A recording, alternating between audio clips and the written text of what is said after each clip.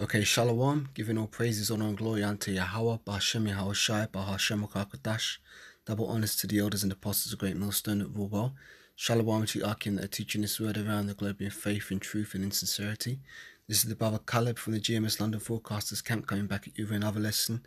Lord willing to hopefully edify the Lord's elect. As always, I like to start by saying that we are the real Hebrew Israelites. The real Israelites, these so-called Negroes, Latinos, Hispanics, Native Americans, West Indians and West Africans predominantly. However, you are going to get Israelites that do look like the other nations because Israel has been scattered amongst all people and all nations throughout various captivities. But if your seed line by your forefathers goes back to the man in the Bible that was named Jacob, who was then named Israel, you too are an Israelite no matter what you may look like, because the book of Numbers chapter 1 and verse 18 states that your nationality is determined by the lineage of your forefathers. Okay, so I've got a little lesson here. I didn't plan this one, but I'm basically doing some work at the moment. One of my interests is music and musical theory and songwriting, stuff like that. And I was just reading a book, which is let me see what it's called. It's called The Complete Book of Scales, Chords, Arpeggios, and Cadences by Alfred Publishing. And this book was published on doesn't say the year. Yeah, but it's by Alfred Publishing, yeah? And you've got a page of this book on the screen. This is the first page of the book. Now, the reason why I'm doing this lesson is because I've been studying music for a very long time. From back when I was a child at secondary school, whatever.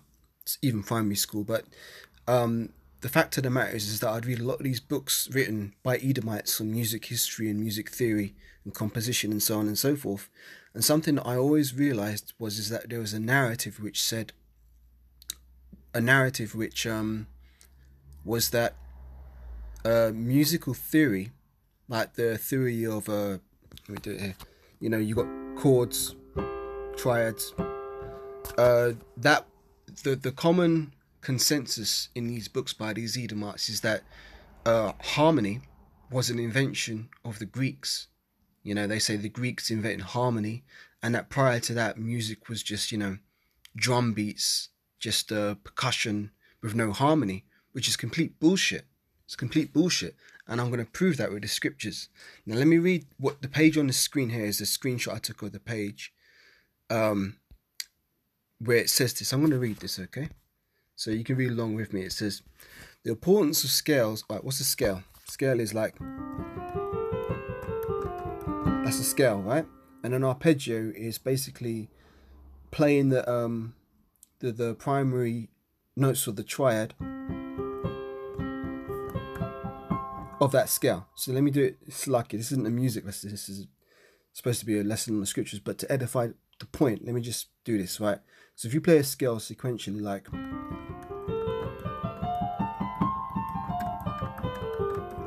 right, that's the C major scale. But if you take the first, third, and fifth, which makes the triad of C major, if you just play those notes,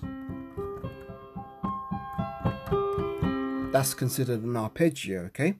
So let's read this. It says, the importance of scales and arpeggios, particularly with regard to the pianist's ability to perform, cannot be overestimated.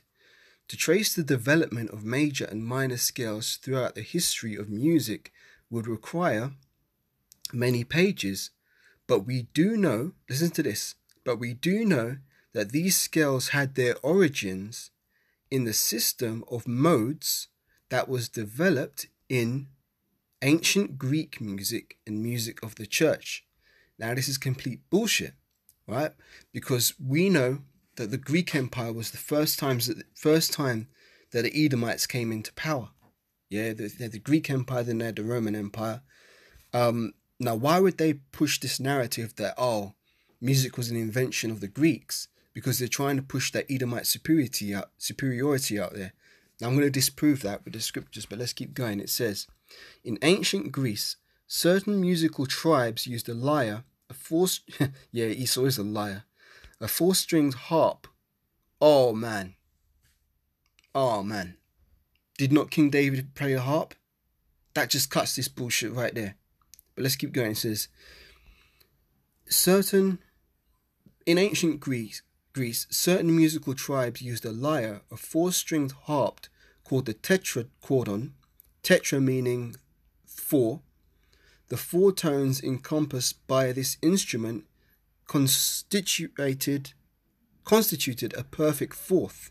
Now, a perfect fourth would be, this is in your major scale, you've got the root, that's the first, the second, the third, and the fourth is perfect. So C to F is a fourth. That makes a perfect fourth, okay?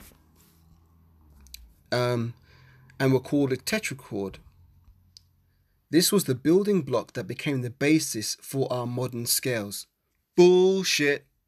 I'm calling bullshit. Right. So that's what they're saying. Let's disprove this with the scriptures, yeah? We're going to go to get my scriptures up. We'll go to Daniel, the 3rd chapter, yeah? This was in the Babylonian Empire, which the Babylonian Empire preceded the Greek Empire, okay? It was what? Babylonian, Medo-Persian, then the Greeks, then the Romans, I believe. So let's go back to the Babylonian Empire in Daniel, the 3rd chapter, okay? Let's start with Daniel 1, yeah? So it says, in the 3rd year of the reign of Jehoiakim, king of Judah, yeah, came Nebuchadnezzar, the king of Babylon, unto Jerusalem and besieged it. Yeah? So King Nebuchadnezzar preceded the Greek Empire. Yeah? Daniel 3. Nebuchadnezzar, the king, made an image of gold whose height was 80 cubits, and the breadth thereof was 6 cubits. He set it up in the plain of Dura in the province of Babylon.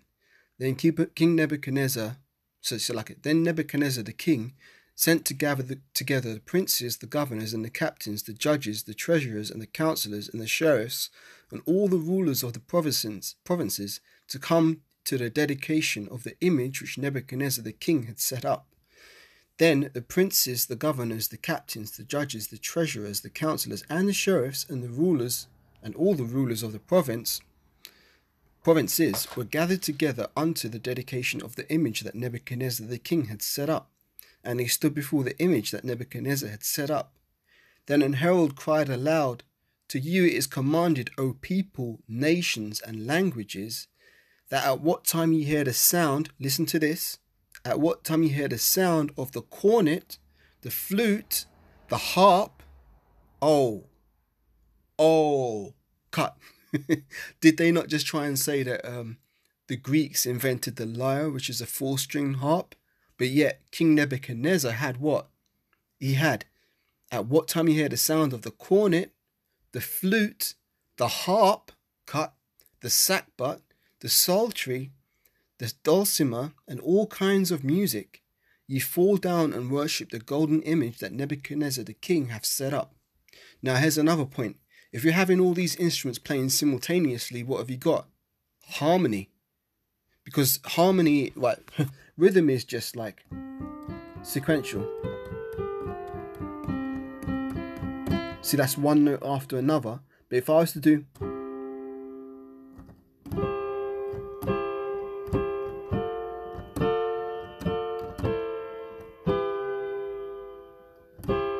that's harmony, because I'm playing 1, 2, 3, or 1, 2, 3, 4. When you play multiple notes at the same time, that is what creates harmony, because harmony is 2 at the same time.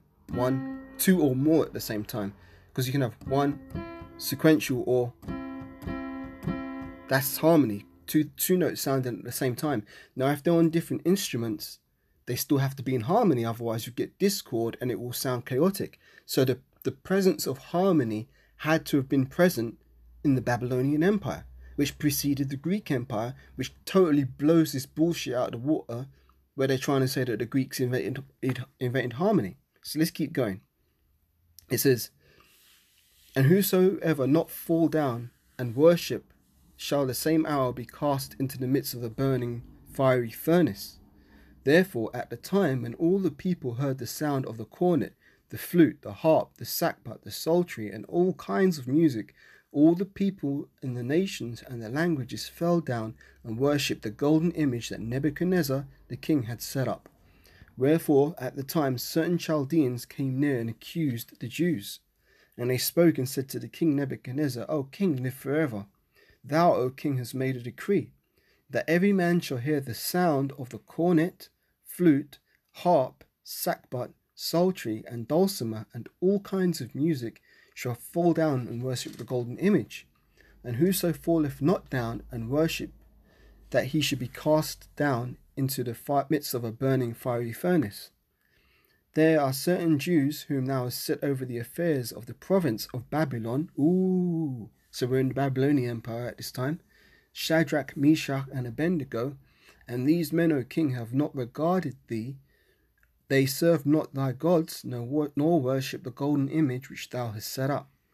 Then Nebuchadnezzar in his rage and fury commanded they bring Shadrach, Meshach, and Abednego, and they brought these men before the king. Nebuchadnezzar spake and said unto them, Is it true, O Shadrach, Meshach, and Abednego? Do you not serve my gods, nor worship the golden image which I have set up?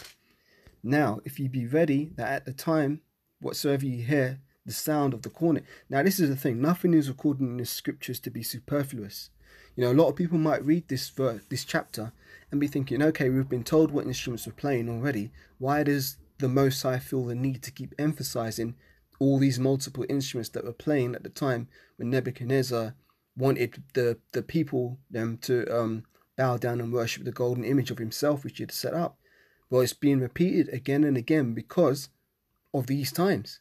We're living in these times where the education system has been trying to push that, oh yeah, the Greeks came up with music theory of harmony and intervals and triads and all this kind of modes and all this kind of shit. And then they turn around and say, yeah, Pythagoras invented Pythagoras' theorem, like trigonometry and stuff, which is bullshit because Pythagoras went down to Egypt to study and learn that shit. But yet he comes out, now they're trying to attribute it to as if he was the inventor. But this is Esau's vain and futile attempts to try and paint himself as the great inventor, which is nothing of the sort.